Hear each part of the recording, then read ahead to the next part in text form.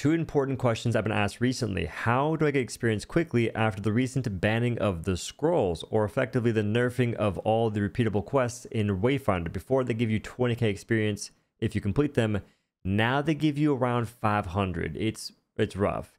That's the first question. The second one that I asked myself, should I get 3 patties in my Waterbreaker order or only 2 when I get the young fast food tonight? We'll find out later. Now, as far as experience goes, the thing I suggest is going to be as follows. If you're on a pretty low character, the best thing you can do is get carried.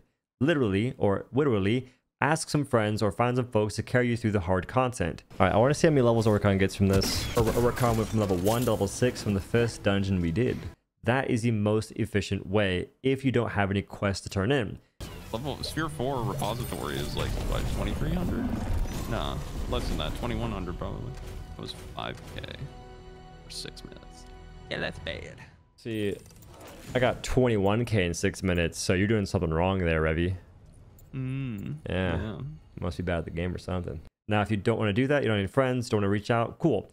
Try and do repository of knowledge on the highest sphere you can handle as quickly as you can without dying too much. When you die, it takes up time. We don't like that. It hurts the freaking XP gains. And the moment you can, go into the Hollow Heart map and do that as fast as you can. That will give you the best XP gains as possible. And in my case, it's roughly 2,000 experience per minute on average. So let's say 14k experience in roughly 7 minutes, or close to 20k experience in roughly 10 minutes. That is the best thing you can do for experience if you're trying to make some gains, brother. And I will say that it won't always be a 1-to-1 ratio of like 2k experience per minute, because things will vary. You'll get different events in different modes, different mobs will spawn.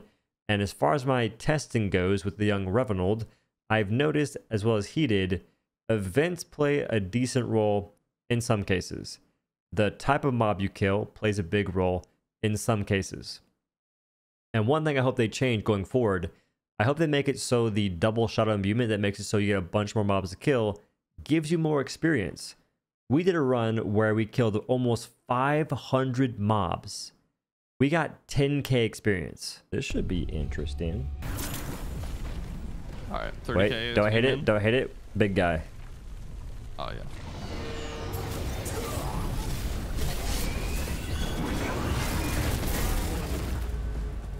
We killed 490 enemies in 15 minutes roughly. How much XP do you think we got, Revy? 7,000.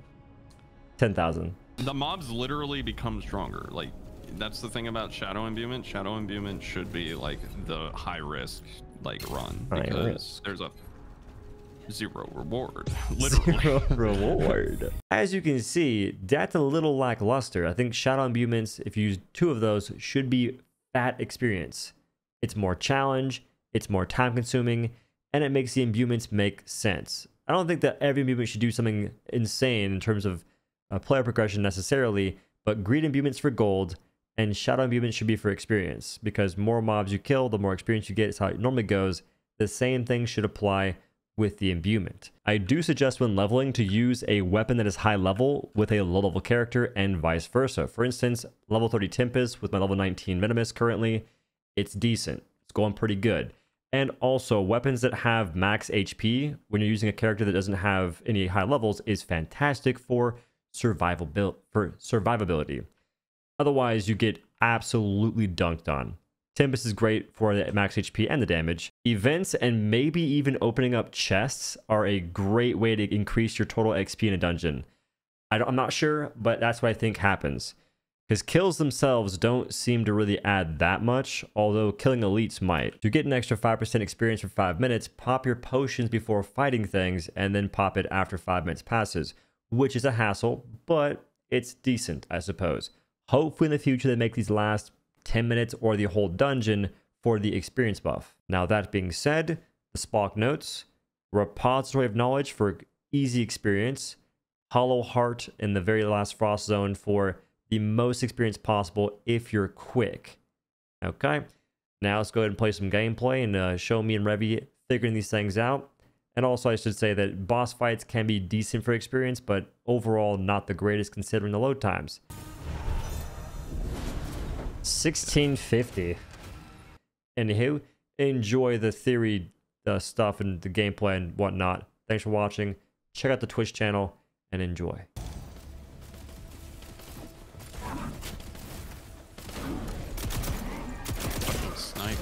Welcome to my world. That guy was in the bushes, bro. He dunked on you something fierce. I saw the arrow and I was like, Revy's fine. And then you died. I forgot how to do that one. Oh my god, I'm chased by bear. Bear Grylls! Bear Grylls! Us shooting to the tap man takes 1,000 years. Dude, that is so goofy looking, bro. Okay, that was sad. No chose. I'm even sadder now because it was all for nothing. And I got hit by a freaking visor. I hit by a screen door. Yeah, bro, it's something don't let that cold arrow. Like a damn seagull. Alright, I'm hoping for like... I think it won't be 18k, but it'd be sick if it was. I'm hoping to at least see the numbers. 13.4. Was our best one is the 540 for 11k, I think. I'm being griefed by these guys. They're griefing me. I'm being griefed. Bro, I hit the jackpot. Nice. Okay, you're doing that shit, huh? I didn't even know you went over here. I thought we were going for speed, Revenald. I was doing events. Oh. Are they worth? I don't know. Can we enter this? Fuck no. Unless there's a way. Oh, I almost fucking got on top of it. Oh, GG. It's time to restart. we skip. The gloom room's over here. We can just go for speed. Or like a little bit. Skip it. And he closes the door on me too. I couldn't get in fast enough, bro. Oh, God. It's for your own safety, honestly. I've seen you get locked into places before. Yeah, the way you find the boss is the mountain. Doe's editor here. I'm pretty sure when you skip certain events, you get way less XP. I'm not sure which ones, but I do believe the little orb one where it traps you in a little arena, that gives fat XP. We got 7,879 for under 5 minutes. Yeah, it's not bad. Okay. When you complete a dungeon, you walk up to the little freaking pink blob thing. Okay, you pop it once. You press your key one time. You do not click the portal. From there, you go ahead and do this number. You go, help. I'm stuck. Yes. Okay. Then you click the portal, interact with any portal you see. You hit that. This only works in a group, son of a biscuit. If you're in a group, you can then go to the bottom left. It says gather party. You hit that, and what it's going to do is re-queue you for the same dungeon you're in. The only downsides are you can't see what you got. You still get it, apparently. You get the XP, you get the items, but you don't know what you got. It does skip a loading screen, and as we know, load screens in Wayfinder at the moment are the first raid boss. They're the first raid bosses in the game. Okay? Now, listen to how Revy explains it to me. Oh, he's fucking baiting, bro. He's baiting. He's pulling a damn YouTube freaking 15k experience in 5 minutes bullshit on me. Goddamn JJ Wentworth XP gain, and I'll make the vid myself. What do you do, bro? You can make the vid. I can make the vid. Man, this is why we need communism, honestly. I think communism works when it comes to YouTube views. Your vid is my vid. My vid is my vid. I'm about to tell the devs you're glitching, bro. I'm gonna be snitching because he's glitching. Finish the map. Skips going back to town. Oh. So I don't... Wait. Confused. Okay, so I interact once. Customer support.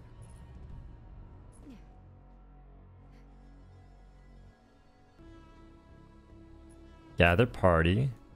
Revy is probably one of the absolute worst, and I mean worst, direction givers I've ever seen. Why would it matter if you're at the start of the dungeon or not? My question is, did we actually get loot or nah? You get the loot. Huh. Putting a whole lot of faith in the system right now. Revy, next time you share tech, get an Indian guy to share that shit, because you can't explain anything, bro. I swear to God, I can find a YouTube video right now with less than 100 subs on the channel, 20 views. It's some random guy speaking a different language who explains shit better than you.